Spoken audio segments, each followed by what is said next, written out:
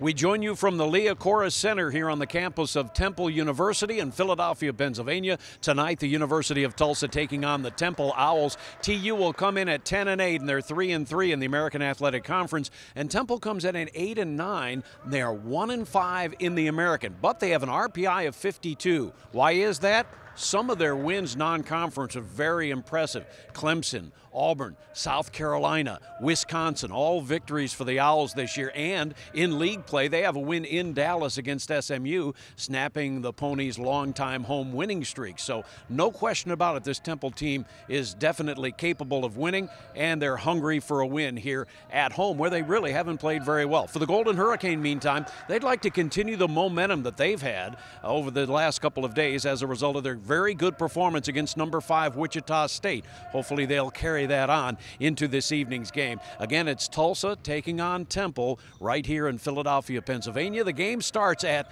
5 p.m. Central Time.